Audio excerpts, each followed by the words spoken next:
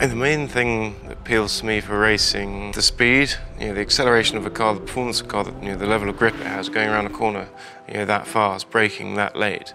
And then in a race, when you've got everyone around you doing the same thing, and you're really driving on a knife's edge, there's no room for error. I was aware that my dad was someone special, but I didn't know to what degree.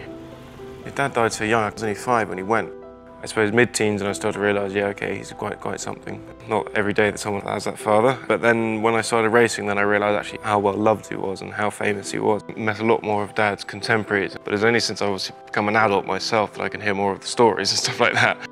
I've learned probably more about him in the last 10 years than I had the rest of my life.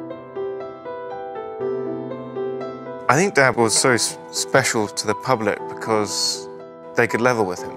He was just an ordinary man. He was well-behaved sometimes, but he was also very badly behaved a lot of the time. He was very honest, he was very lovable, he was very humble, but he was very fast as well.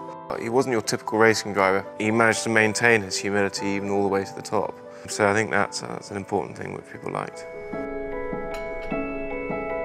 Omologato is a young brand, it's up and coming. Dad's personality has reflected in this partnership completely.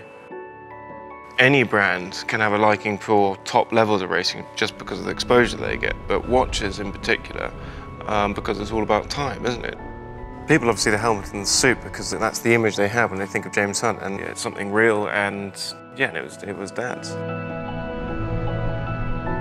We've modelled the watch with the colours of the helmet to represent Dad, and I think anyone thinking of James Hunt immediately thinks of those colours. So if you put those colours on a nice watch like that, it almost looks like you're wearing Dad's helmet on your wrist. What people will like about this watch is how it does represent my father and what my father was. Well, he was a spanner in the works in Formula 1 and really rocked the boat, but in a lovely way. He gave it a shake and gave it a wake up. For someone to sort of be able to wear that on their wrist is like having a bit of James Hunt with you.